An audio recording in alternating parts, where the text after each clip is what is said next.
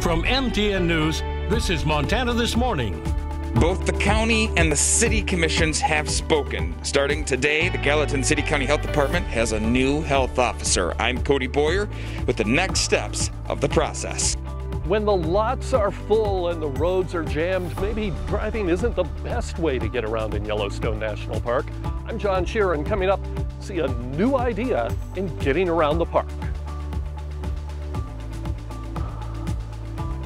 What a view there we have this. What day is it, Chad? Wednesday. It's Wednesday morning. Hump day. Hump day. How can you forget that, Holly? You know, Are they all running together again? I don't know. I'm done. You guys, Matt, how's the weather? There's 2 days a week. It's Monday, Friday. That's how we do things here on Montana This Morning. Well, on this Monday, Monday, whatever it is, temperatures holding into the 30s and 40s, 32 in West Yellowstone, 39 in Butte. There's a very isolated chance of a shower or thunderstorm west of the Divide. Most of our activity is going to be off to our north, not necessarily in our viewing area, but there is an outside chance we could see a stray thunder shower rumble its way back through the area. Daytime highs into the 80s, a little breezy. Look for a southwest wind, 10 to 20 miles an hour with sustained winds, near 30 with the wind gust, but it is going to be a fabulous day with temperatures into the 70s and 80s. We'll talk more about a big cool down heading our direction in just a few minutes. All right, thank you, Matt. 6:32 now on this Wednesday. Our top story this half hour, her title has gone from expected to official. The new Gallatin City County Health Officer has been approved by both the Gallatin County and Bozeman City Commission. MTN's Cody Boyer spoke with Lori Christensen halfway through the process and has our story. It was in this room more than a year ago, March 2020, when now former Gallatin City County Health Officer Matt Kelly first told everybody that Gallatin County not only had COVID-19, but we were the first in the state to have a case confirmed. And now, starting with the county commission approval, the county has a new health officer. Any further discussion?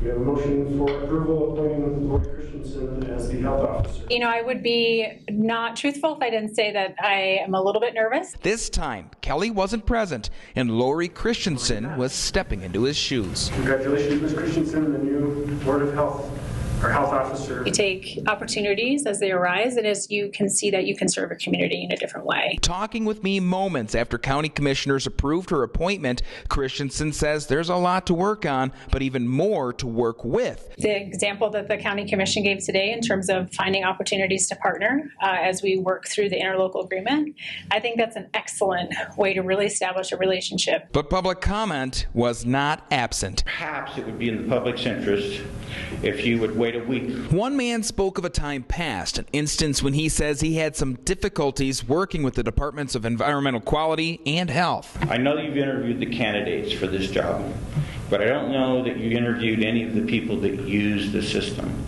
But one other, Sean O'Callaghan, Gallatin County Planning Director, spoke about years of working with Christensen. I found her to be a great partner. I found her to be a good leader. I found her to operate with integrity. As for Christensen herself, she says the challenges are not unknown to her, from what the pandemic has taught us to ever-ballooning growth. House Bill 257 as well as House Bill 121, and also too, I mean, we still have COVID-19 cases, so we are still in a pandemic, and we're still kind of gliding out of that. And change, she says, is not just an expectation; it's part of her plan. Knowing that there's a lot more needs out there that we haven't fully addressed or fully understand. We're in a position where we can make great change, and I'm looking forward to it. In Gallatin County, Cody Boyer, MTN News. Christensen tells us if anyone has any concerns or questions for her, they can now contact her directly at the Gallatin City County Health Department. Well, right now it's legal to possess marijuana in Montana, but you still can't buy it. Yeah, but that will change in less than 6 months as Montanans will be able to purchase recreational marijuana as sales begin when the calendar turns 2022. As MTN's Jonathan Ambarian reports, both marijuana providers and state regulators are rushing to get ready. We're now less than 6 months away from the first legal recreational marijuana sales in Montana, set to begin on January 1st, 2022. That date was established by House Bill 701, the Montana legislature's plan for implementing marijuana legalization. And it's a starting date that dispensaries and administrators both believe they can meet, but it's still going to take some work. The initial date kind of ramped us up a little bit, and now that we have a little bit more time to prepare, we feel pretty comfortable with moving forward. It is still aggressive, but we do feel that for the most part we will have the rules and the computer systems, all of those programs in place to meet that timeline. When voters approved Initiative 190 last November, the start of recreational marijuana licensing would have been October 1st. HB 701 pushed that back to January 1st. Medical providers that were already operating will be able to immediately begin adult use sales after that date, if they're in a county where voters approved 190. The biggest change for dispensaries will be opening up to a much larger market. Collective Elevation Helena currently has just 5 employees. Managers say they've looked at hiring more staff to prepare for adult use sales, but they're facing the same labor challenges as many other businesses. With the corona and everything, it's getting hard to find, wanting help.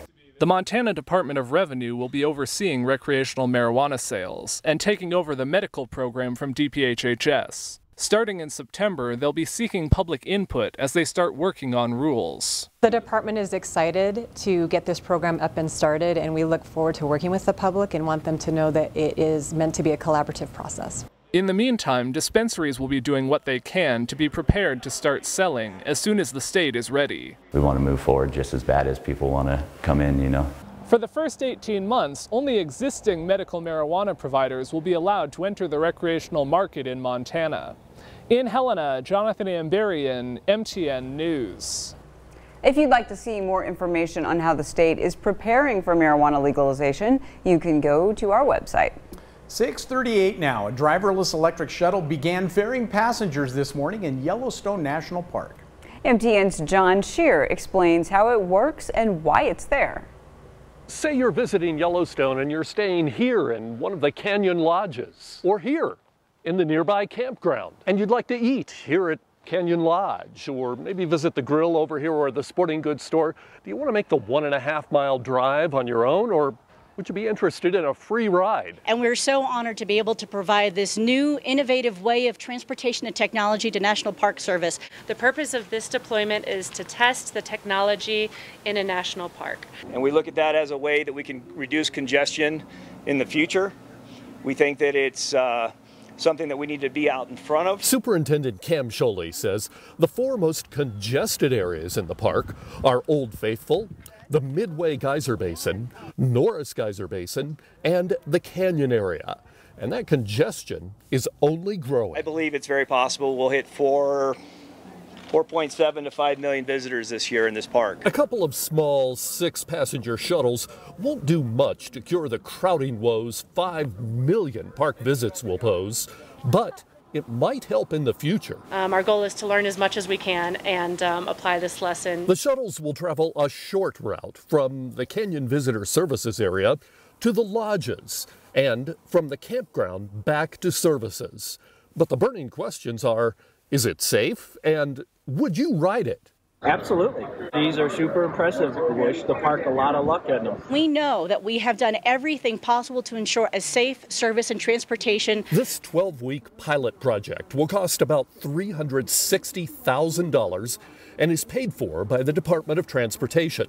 Researchers hope it points the way to the future. I hope to learn how visitors respond to these shuttles. I think that response will be very positive, at least I hope, particularly for those with mobility impairments and for children who seem to find this charismatic vehicle very entertaining. Superintendent Scholey says that holds promise for a future with many shuttle rides and far fewer traffic jams. In Canyon, in Yellowstone National Park, I'm John Shearer, MTN News. Can't wait to try those. Well, the shuttles can operate for about 4 hours on a charge. They can get a fast recharge right in the Canyon parking lot and a full charge overnight in the garage where they are kept. You can take a visual ride on the shuttle with our John Shearer anytime at our website. Very cool. 6:40 now in other headlines. Gallatin County Parks Department holding its first ever trout fishing derby. The event is this Saturday, Gallatin Regional Park from 8 o'clock in the morning till noon. Kids under 12 are invited to take part. There will be snacks, raffles, and prizes. The event is in honor of Father's Day, and the Parks Department says the event could not happen without the support of donations from local businesses. Just to get out with the kids and have a good time, and you know, we're going to have staff here to support and help out and measure fish, and hopefully everybody just has a real fun time out here. And the park will be stocked with some nice fish. FWP is cooperating to get us some good sized fish, so I like to see a lot of kids smiling, catching some nice fish. Good stuff. There will be first, second, and third place prizes for the largest fish caught at the Derby. Anglers must supply their own equipment. Don't forget to bring your own fishing rod and bait. So, great time to be outside at the park, at the lake. Yeah, so much to do. Yeah, like it. Fun stuff. Well, it could be that, coming up here, it could be that the child tax credit for families will arrive much sooner than expected, when checks might be hitting bank accounts. That's coming up. But first, let's check in with our friends at CBS This Morning for a look at what's coming up at 7 o'clock. Good morning. Ahead on CBS This Morning, a bombshell report shows just how little the wealthiest Americans have been paying in taxes, how these billionaires kept their tax bills so low, and why it's all perfectly legal. Also, the cicada invasion is in full swing in some parts of the country. Find out how long the insects are sticking around and who's putting them on their menu. And we spring into summer with Lin-Manuel Miranda. The Tony and Grammy winner talks with us about bringing In the Heights to the big screen. We'll see you at 7.